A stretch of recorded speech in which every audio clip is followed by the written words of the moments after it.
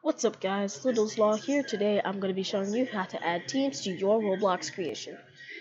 All you need is access to the game you want to add teams to. Pop in Studio, hit Model, hit Service, Teams, Insert, Done. To add teams, right click Teams, Insert Object, drop down the team. Oh, let's try that again. Boom, your team is here. You can change the team color. You can make it auto-assignable, meaning join.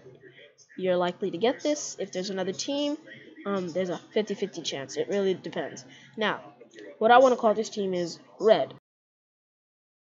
The team color is really red, meaning any scripts that involve teaming, they're going to use brick color, really red, quotations. Now, as for if you want a team spawn,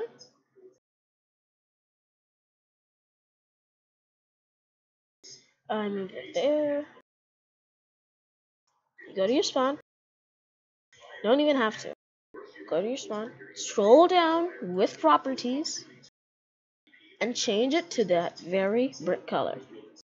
You need a properties window, all available in the view section.